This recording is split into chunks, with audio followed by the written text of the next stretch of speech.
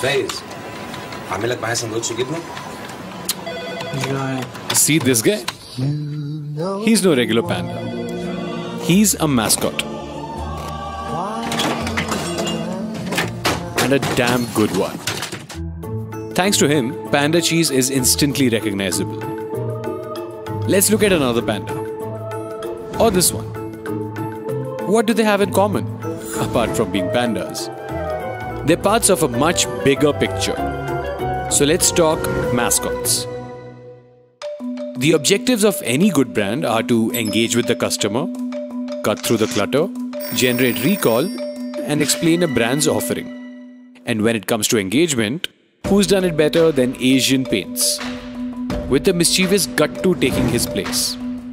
A creation of the legendary R.K. Lakshman. It was 1947 when India had just come into its own.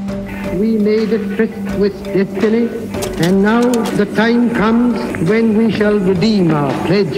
And its middle class was booming. Gattu positioned the brand for end users rather than businesses. The mischievous young boy with his paint bucket really enamored the market. But brands also need to fight for their voice to be heard. And with the right mascot, that fight gets a whole lot easier. Here's what electronics ads looked like in the 80s. Technical specs, technical specs, technical specs.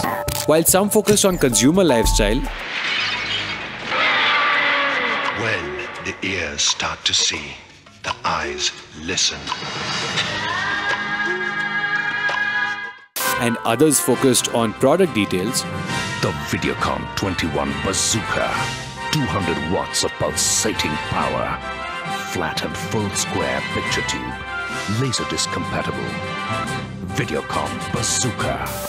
Onida used their mascot to do both, allowing for a clear cut through the clutter. 3 centimeters FSD, multifunction on-screen display, 30-channel preset memory, 2-way twin-angular 4-speaker system, electronic...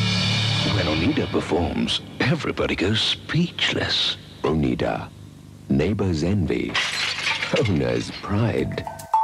Onida seemingly made a deal with the devil. But not all mascots take this route. Some generate recall for different reasons.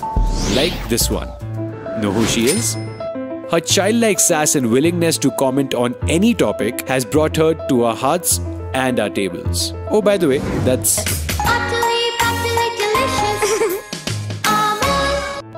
And you didn't even need the logo to know that. I know what you're thinking.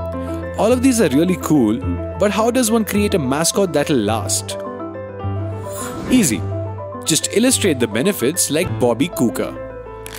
Who's Bobby Cooker? Well, he was the commercial director of Air India in 1946. But more importantly, he was the one along with artist Umesh Rao that created the Air India Maharaja. A character that could be easily replicated on different mediums and be able to showcase the brand proposition. And what better way to show Indian hospitality than the already recognizable image of Indian royalty. Now all of these are mascots from years gone by. So have we seen a decline in the presence of the mascot? Well, that may be because they've taken on a new form. Like Chica, the pug that was happy to help back in 2003 when Hutch was Hutch. Or in 2007 when Hutch wasn't Hutch but was instead Vodafone. In 2009, they replaced Chica with Zoozoos, human-like 3D characters that were in fact actors in bodysuits. Lately, we've seen mascots that look a lot more like you or me. Or like Sasha Chetri, the girl who told us about Airtel's incessant 4G coverage incessantly. Or like Ramesh and Suresh, who have been friendship goals since 2006. So far, we've seen a butter-loving girl, a paint-loving boy, a tech-loving devil and so much more. But now, the question is, where do we find the next big Indian mascot? What do you guys think? Tell us in the comments.